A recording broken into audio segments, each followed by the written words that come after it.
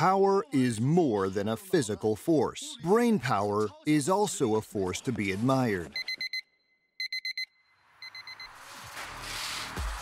We're here in Yakeshi, where it's currently minus 30 degrees. Let's find out how G9 will perform in these extreme conditions.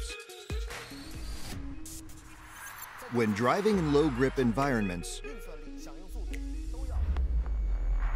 you need everything to work perfectly. The computing power provided by the vehicle control unit calculates the right amount of power that each wheel requires in order to maximize grip and control, even in slippery situations like driving on snow. And all of this is calculated and processed in the blink of an eye. A seamless experience is the best. All of this is done by the onboard computer. The driver just needs to focus on driving. Stability is more than just grip. This is ice climbing. You need specialist equipment to take part in this sport. It's an exhilarating sport.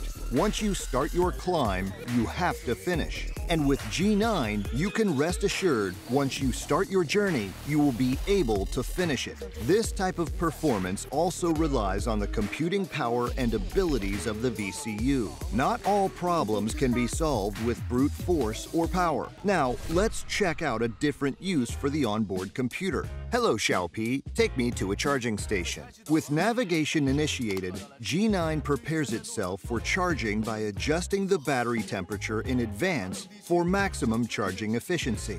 In colder temperatures, this feature speeds up your charging time, meaning you are back on the road more quickly. In the most extreme conditions, electric vehicles may not start, but G9 can automatically switch on the ultra-low temperature feature to warm up the battery and prevent this. This feature will keep you moving anywhere, anytime. See you next time.